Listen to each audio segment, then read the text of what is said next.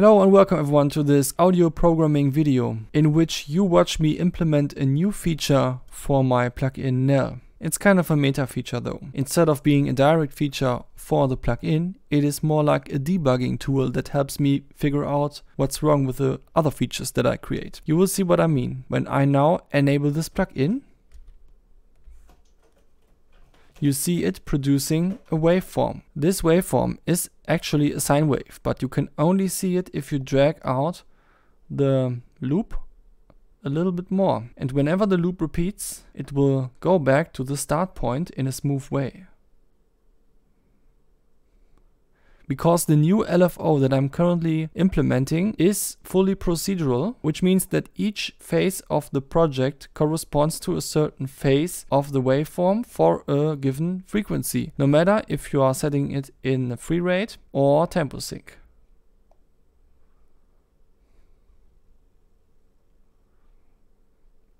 In order to achieve that, I'm using crossfades, but that's not what this video is about. When you are a developer and you have to develop a feature that has something to do with the transport information, like BPM, project position, time and samples, you name it. You usually have to do that in the DAW itself, because the standalone version of a JUCE plugin does not have any playhead information, so you cannot debug that. However, it's kinda annoying to always reload the plugin in the DAW, because first of all you have to deactivate the plugin here. Then you have to go into your IDE of choice. Then you have to make your changes and you have to hit build again and wait. If the build was successful, you can go back into the DAW and you can activate the plugin again. Boom, and there it is.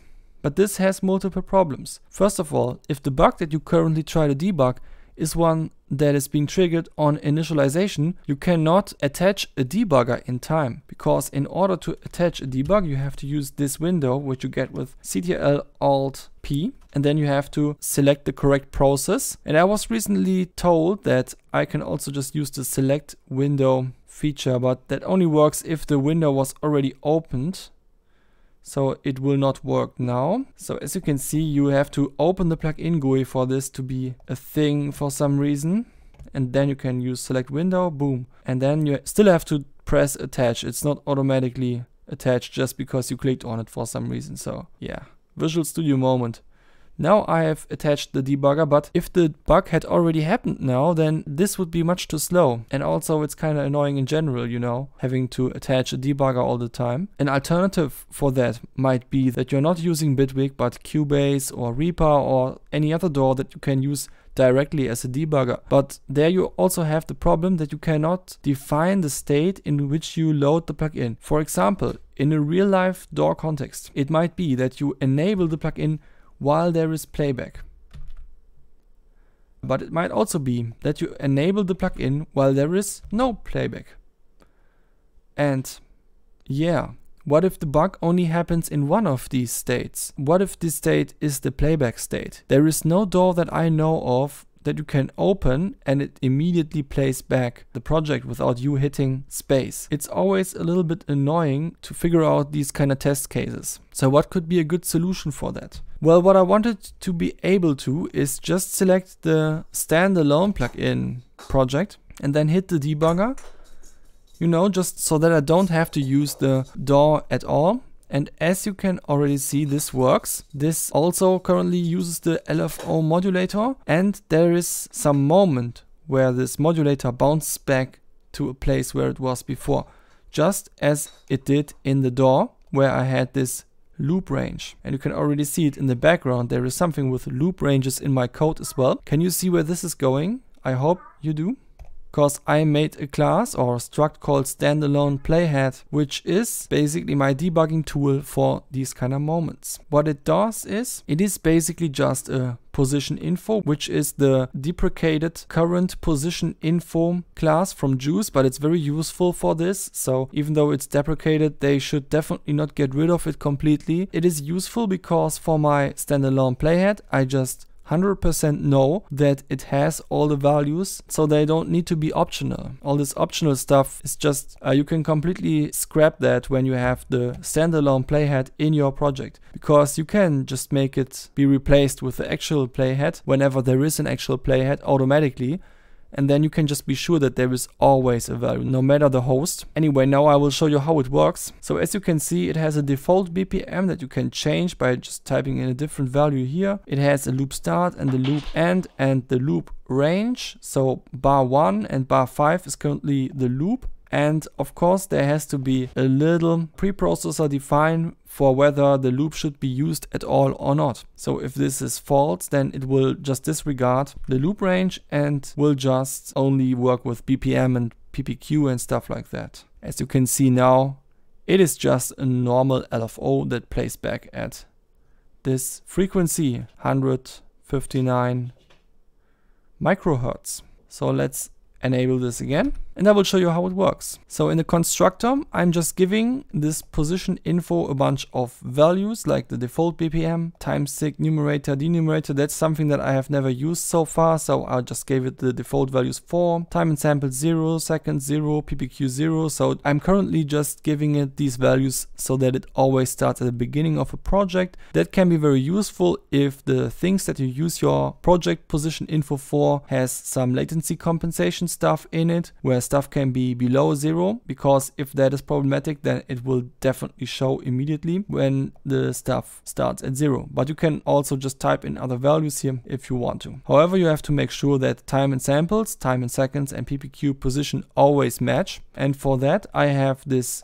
free function called setPlayHead, where you can just give it a time and samples, and then it will figure out the other things automatically. So that can be very useful. I also have a free function for moving the playhead, which is useful if you just want it to move on for a given num samples, but without changing any of its properties or something like that. I decided that the default value of isPlaying is true, because that is a case that can be true in a DAW, but it's usually not easy to reach in a debug context. But yeah, it can be changed anytime if needed. Prepare function, just capturing these values. The actual processing function, which has to be called once per block, it moves the playhead further. And then if debug loop is enabled, then if the PPQ position is over the loop end, then you go back with the loop range and calculate new values for time samples and seconds. I hope that these calculations are correct. I was given them by GitHub Copilot and I didn't test them, but so far they seemed correct, so yeah, seems good. This is a good discussion point, by the way. People lately have been discussing AI tools a lot, and they say it could be that the things that they are telling you are wrong, and then you are left with wrong code and you wouldn't even notice. But I say no, because I would notice if this was wrong, because then it would introduce bugs. Of course, sometimes there can be subtle bugs, but you know, when you're working very extensively with a debug tool like this, then at some point you would notice that in certain moments it is just not correct. If I notice that something about this is not correct the next few days while working with this, then obviously I will just change it. So not a problem. That's why I think that the people are very silly who always discuss this like it was the biggest problem ever. It is definitely not. But I think it would make sense to make this a while loop, even though currently it is not possible that this has to be triggered more than once per block. But it might be that I extend the functionality of this class at some point, where the playhead can flip back to the loop from a much later position or something like that. Might be, I don't know. You probably want to see how I'm using this object so that you can, you know, also write something like that in your own code base. As you probably know, this plugin has a lot of modulators. So that's why there is a modulator header that has a modulator class which contains subclasses of all the modulators, and of course the modulator. And in its process block method there is a StandalonePlayHead object, and as you can see, if this build is a standalone build, then I'm just moving the playhead forward with the processing function, and else I'm replacing whatever is in this with whatever is in the actual playhead of the host. And then I pass on this information to these classes. And that's also why this whole optional stuff is just completely silly to me. And I would urge the JUCE team to get rid of that again, because obviously, yeah, it is correct that some hosts do not support some of these types of information, but realistically, you do want to have default values for this kind of stuff because it just speeds up your workflow super hard, and it's better to have default values anyway so that you can make an application that behaves the same in different kinds of hosts, even if some of the information is missing. So, you know, when the information should be there anyway at some point, then why not giving it in the first place and forcing people to use thousands of if statements for no reason? That makes no sense, except for weird nerds who are definitely very detached from the practical reality of plugins. That's why I would say, please roll that back. That was not good. That looks good for a programmer, but it was not good. Okay, now let's go on. So I'm passing on this playhead info to my LFO, and this is my LFO header where I'm currently developing my new LFO, which should have just more stability, no bugs anymore. It's not done yet, but yeah. Currently I'm working on this class, which is a class that holds an array of these things, which are LFOs that crossfade when the speed changes, and this thing should crossfade whenever the playhead jumps. As you can see, like I'm stacking these different crossfading things on top of each other for the different reasons to crossfade. I should make a separate video about that because it's very interesting actually and super helpful in making code that is readable and where you can clearly see which part of the code is for which job. That's something that I didn't like in my initial implementation of the LFO, but yeah, let's not talk about that now. It would take too long. But yeah, you can see the transport information just goes in here. There is no if statements about whether the transport information exists because that has already been settled before. Very readable code. I'm just using the information that is given, and you definitely always know some information is there and the information is valid. Like here, clearly, is playing? Yeah.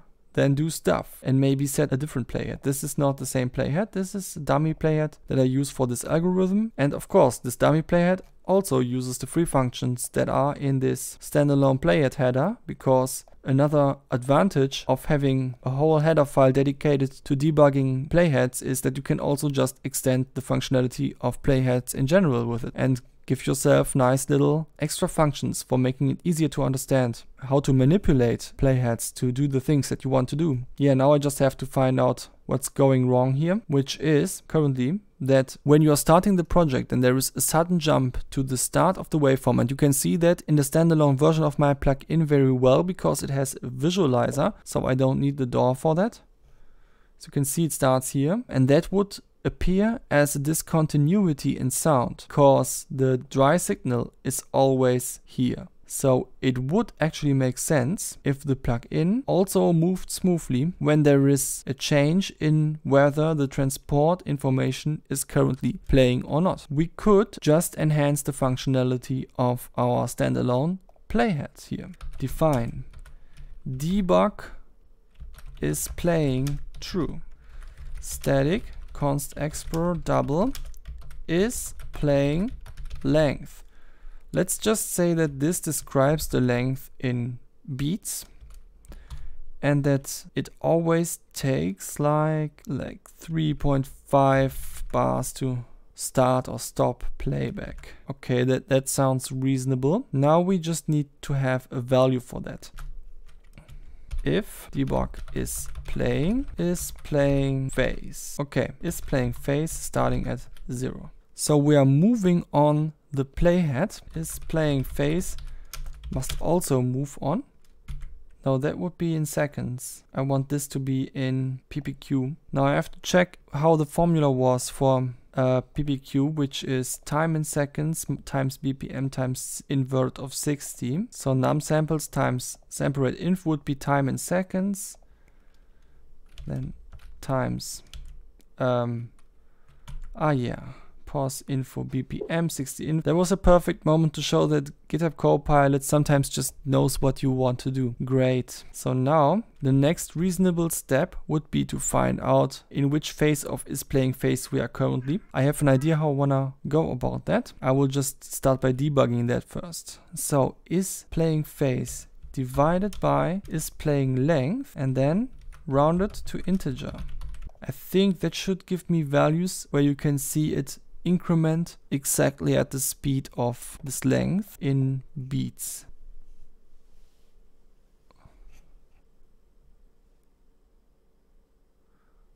That's rather slow. Rather slow. Definitely too slow for 142 BPM. Oh right, that's because it's 3.5 times slower than 142 BPM. Yeah, that makes sense. So the calculation seems to be correct, and then it also needs to be casted to int. Because if I'm now modulating this with 2 and calling that the state, then this should result in a value that is either 0 or 1.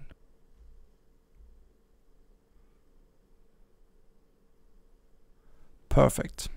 This could be the thing that now triggers everything else here. So let's put this actually after this part of the code.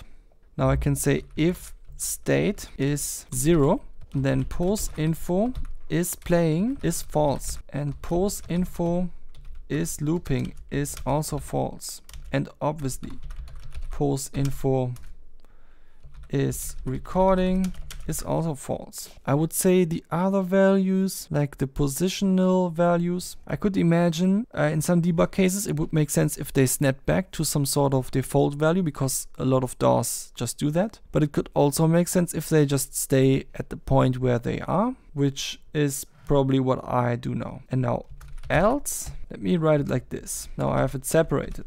So if this macro exists, then all this, and else just this, because then I can be a little more specific in this else, because obviously I have to set these to true again now. Not all of them actually, just the first one.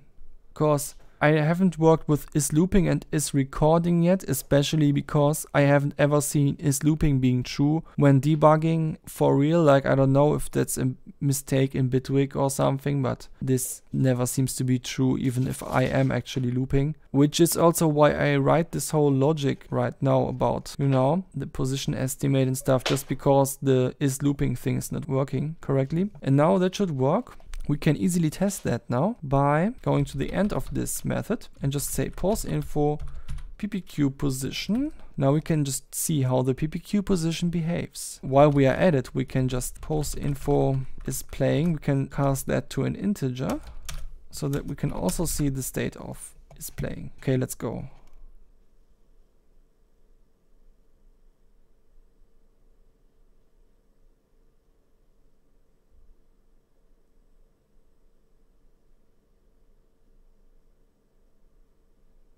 Yeah, cool. Now we can clearly see how the playback starts and stops, and it starts with not playing.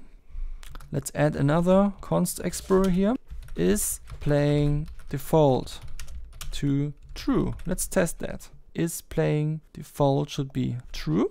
Okay. So we're definitely starting with is playing, but the reason why it still didn't play, even though I already had true there before, was because the first value that we get from state is definitely 0. So that means put away the modulo here and instead write it here so that I can further tweak the state plus equal is playing default true. In which case 1, else 0. Okay, that should do the trick. Let's go. Yeah. Now we have it starting with playback. That's cool. Now we have a lot more different debug states that we can use. By the way, if anyone is wondering if you can just download this whole thing so that you don't have to write it yourself, that is a little bit problematic, because for that I would have to push the repository now, and since it's in a very unstable state, I will not do that now, but it will be pushed once I have figured out more of the bugs of my plugin. Then you can just copy the code. Until then, you just have to follow my logic and then write it yourself. I hope that's not too annoying. Okay, so we set is playing default to false. And yeah, we've already tested that, so we don't have to do that again. And we can now focus on the code of the LFO again.